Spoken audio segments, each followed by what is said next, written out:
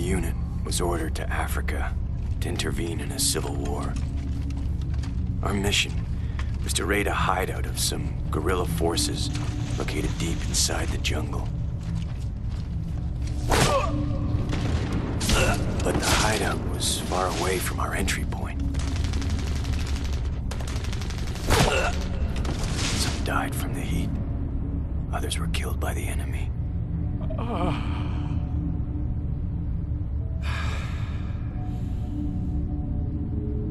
In the end, only 4 of us survived.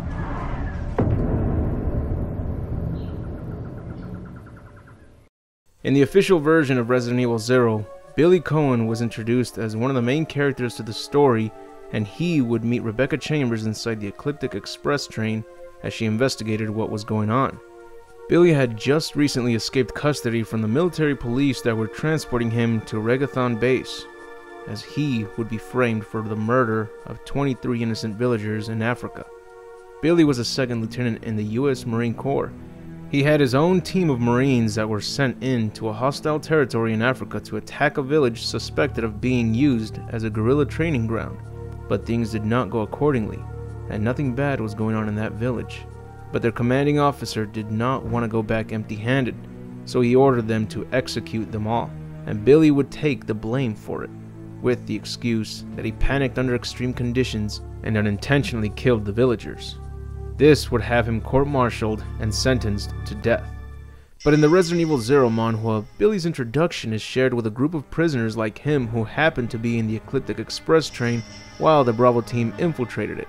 Not only that, in this version, the Ecliptic Express is already moving and they have to be dropped off on top of the train. Rebecca Chambers was not the only member from the Bravo team who infiltrates the Ecliptic Express.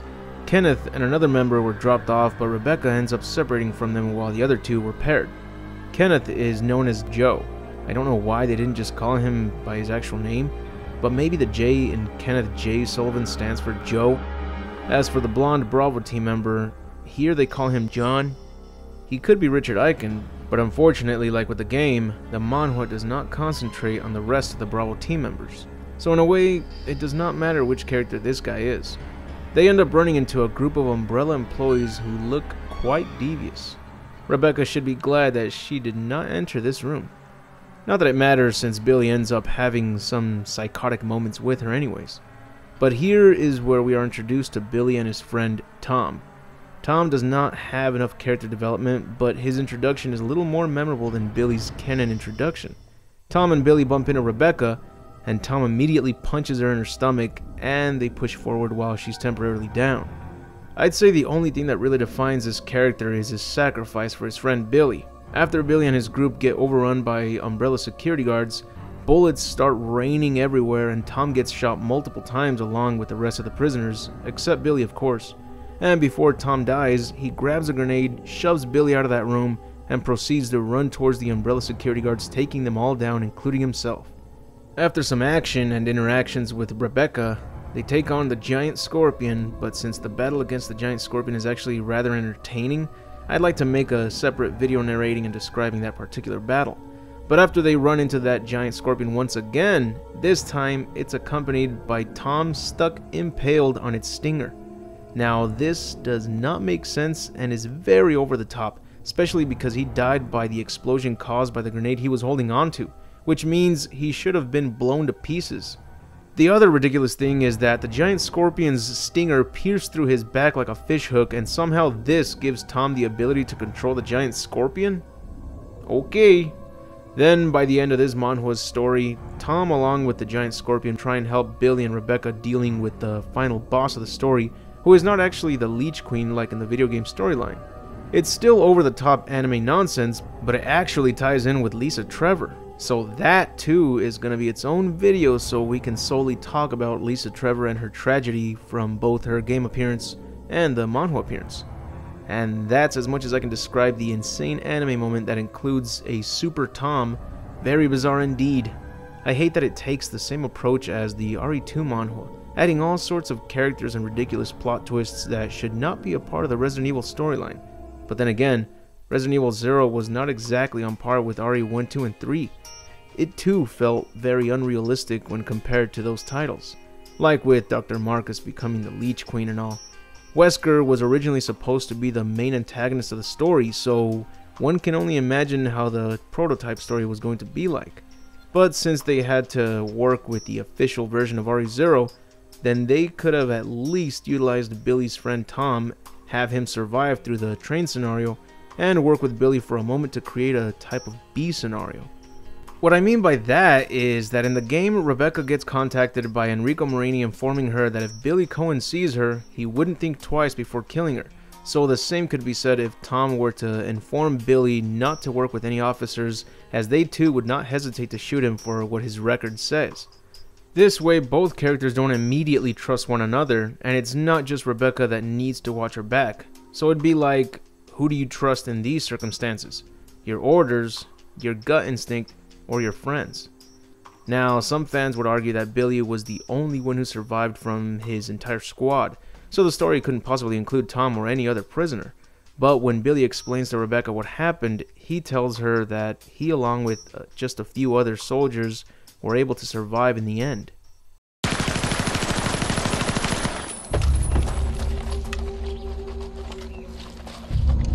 Get rid of them! Kill them all! Please, sir! Ceasefire immediately! Shut up!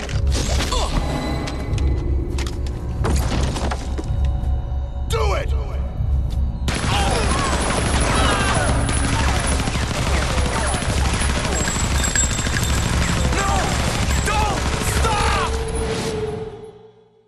So it's possible that they too could have been blamed and taken prisoners along with Billy, who end up escaping since they know they're being framed. And even though the game did not include anyone in Billy's squad being framed and all, I like the fact that the Manhua tried including some of them. What I don't like is that they don't even survive long enough to escape the Ecliptic Express. As I explained in the video about the untold RE Manhua stories too bizarre to cover, the Resident Evil 0 Manhua story does not utilize the source material as good as the RE3 Manhua did.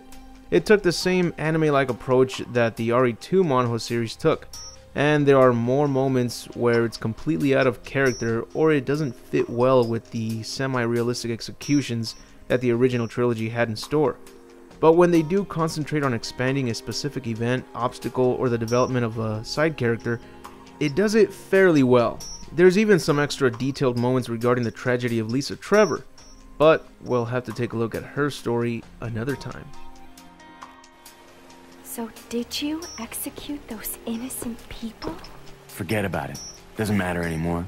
That was then, this is now. Besides, you said you wouldn't judge me. I'm not judging you, but it does matter. Look, now my people think you killed those MPs in the van, but I don't think you did. It was those zombie dogs, right? When they attacked the van, you were able to escape. Isn't that right? You don't get it. I've only got two choices left. Either report to the Marines and serve out my sentence, or keep on running for as long as I can. That's all. That's it for the video. If you enjoyed this video, please make sure to leave a like, as apparently now it doesn't even matter if you hit the notification button. The like button is the only thing YouTube is permitting us to use as a way to send more traffic to that video.